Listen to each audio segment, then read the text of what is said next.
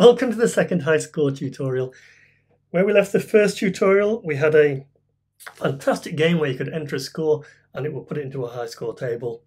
Now let's improve our incredibly exciting game.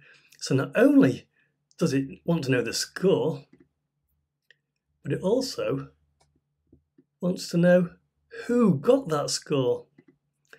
So make a variable called name, capital N because, for all sprites, and we'll set name to answer. So we're now finding out the name of the scorer and the score. To store this in the high score table, we're going to also need high scores and high score names. So make a list, high score names for this sprite only. And up here in initialize, where I've deleted all of high scores, I also want to make sure the names is empty.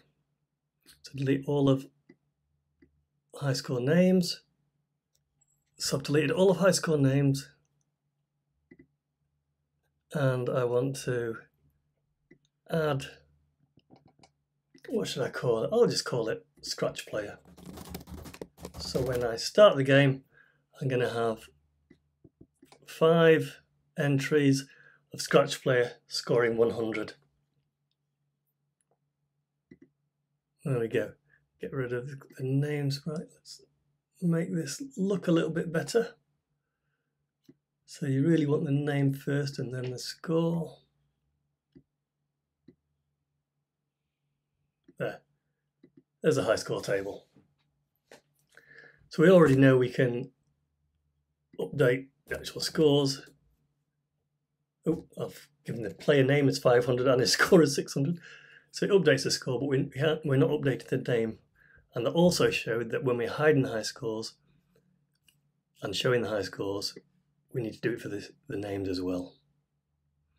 So show the names and hide the names.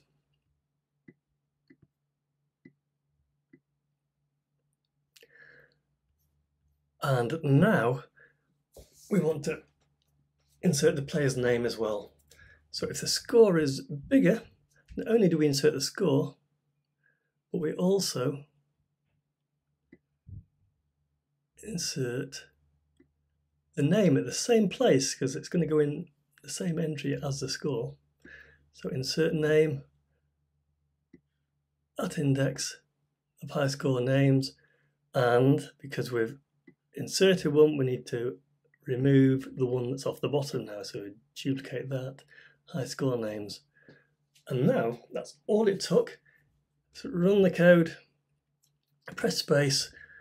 I'm going to call myself RokCoder, and I'm going to score 500, and I'm in there. Now let's say that Scratch Cat has a game. The Scratch Cat scores 700. He's pushed me down the list, which is exactly what you would expect. But then I score another amazing score of 1,000. And now I'm in slots 1 and 3. Now that's absolutely fine, but I prefer it so that you can only have one score in the table yourself, and that way, instead of one really good player monopolising the whole high score table, he's only going to take one place in the table.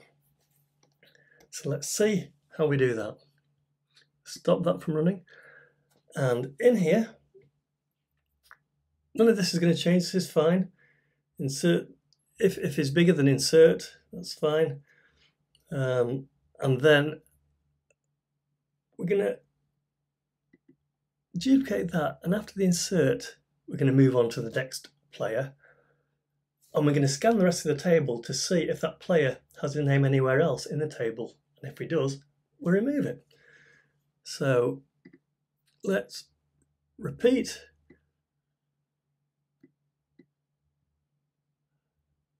Until index, we're going through the whole table again. So repeat until index is bigger than high score number. So I might have come in here, scratch-cat's gone in at place 3, so now it's change it to place 4, and it's checking if scratch-cat appears anywhere below it. So if he does, if that name, and I'm going to just duplicate this block, drag it down, but instead of high scores, it wants to be high score name, and if that equals the player's name, it means not only have you inserted it, but lower down the table he's appeared again, and so I will then delete that entry lower down the table. So I will delete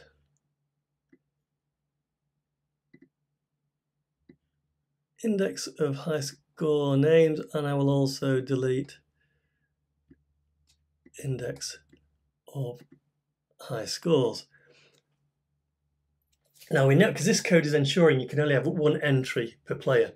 So if I've already found his entry and he had another one and deleted it, then my job's done. I can simply drop out. Stop this script. I've added name and removed a name. There's still 5 entries in the list. That's fine. If I haven't come to his name, then let's check the next one down in the list.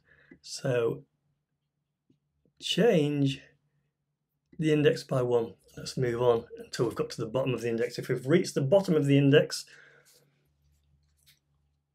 then that means I've inserted his name, haven't removed any names, so I've got 6 entries now.